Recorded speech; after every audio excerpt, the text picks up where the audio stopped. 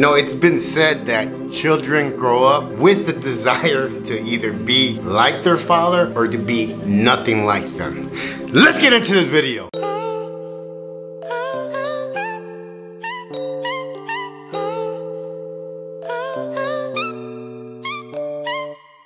Cartel got me working for the big faces. Federale got my car full of brick cases. Hit the pen with a grin, there ain't no faking. I was picked to my back for my shoelaces. Got out, should've seen the look on they faces. All jealous cause your boy stacking hella paper. Set up by the crew, they done put a banger in the trunk of my car and left me to hang there. No thing, then attorney went and beat the case.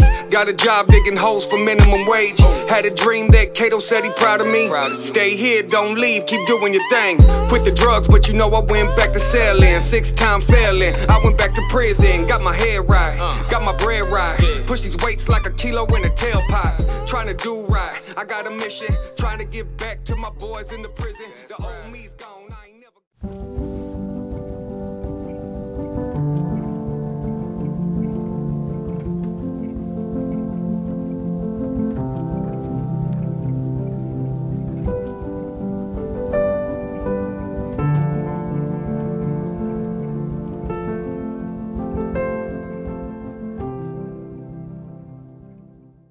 What's up, guys? My name is JC. I am Raw and Strong. If you're new to my channel, make sure you subscribe, hit that bell so you don't miss nothing. If you're part of my team, mi familia, mi raza, you already know what time it is. Súbanse la suburba, because we're about to go see Jesus. What's up, guys? Welcome to another episode of Raw and Strong.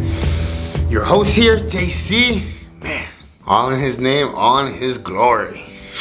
We love you, Jesus.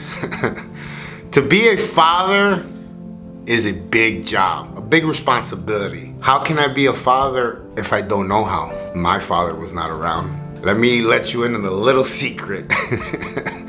The Bible has a lot to say on this matter.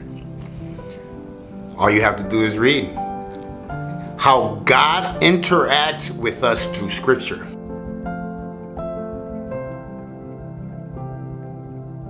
God is a communicator. God spoke and the universe came into existence. Conversations with mankind, Adam, angels, in dreams, prophets, and later in Scripture for us. God also spoke through His Son and the Holy Spirit. If we are to father like the Father, then we must communicate frequently with our kids.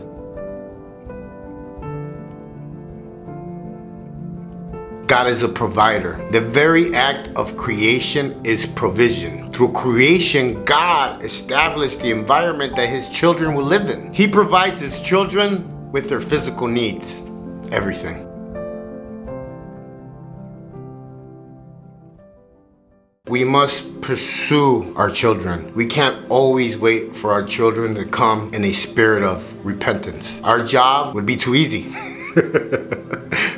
Sometimes they will hide because they know they have done wrong, or they just get older. Well, they think they don't need to hide from you no more. As our children grow, whether they realize it or not, they still need your guidance.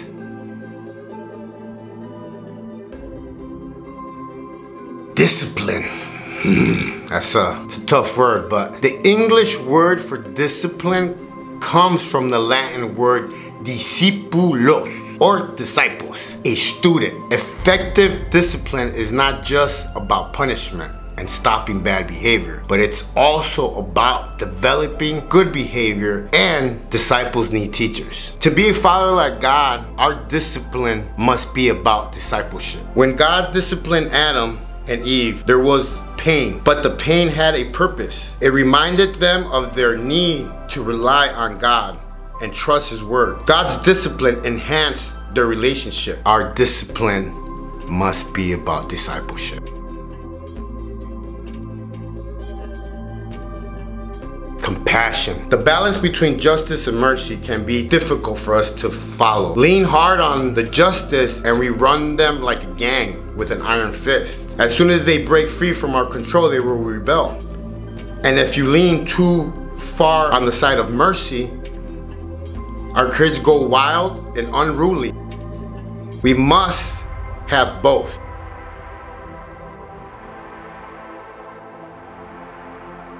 I'm not gonna give up on you. I made these for you. Compassion.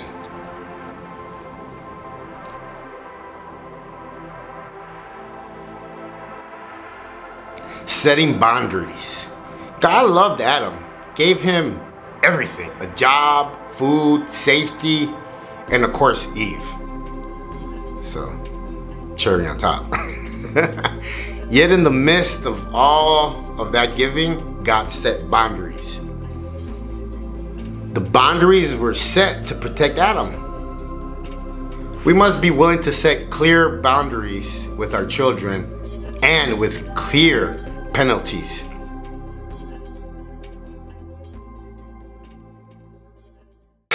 I mean, how many of us have made promises to our kids and we forget? I mean, my dad, his whole life said, hey, I'll be there to pick you up on Saturday. I'm still waiting to this day. You know, but God makes promises too, yet he doesn't forget. His word can be counted on. He is trustworthy to the core. We must be promise keepers at work and at home. Most of us only do work.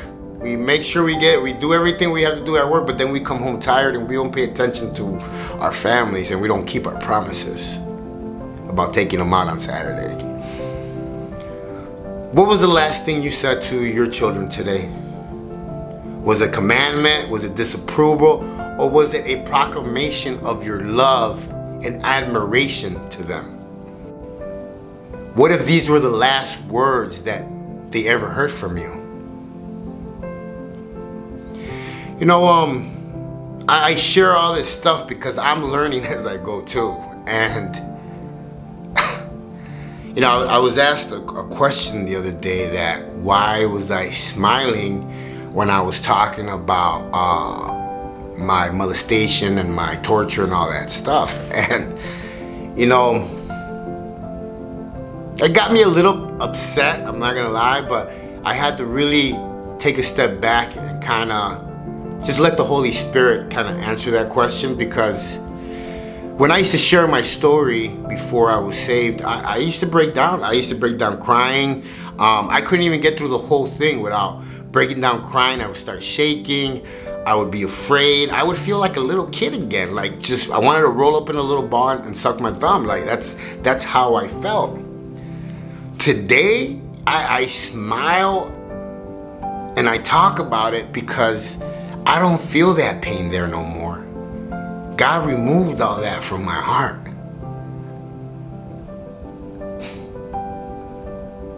It's the real deal. It's the real deal. I wouldn't sell you nothing I don't believe in. God is real. Jesus died on the cross for you. Don't wait till it's too late. Don't. Man, you guys, you could become a new creation today. Just make the decision. I love you guys. My name is JC. I am Wrong to Strong. Hey, stay in your lane, live savage, don't judge nobody, and love Jesus. Catch you guys on the rebound.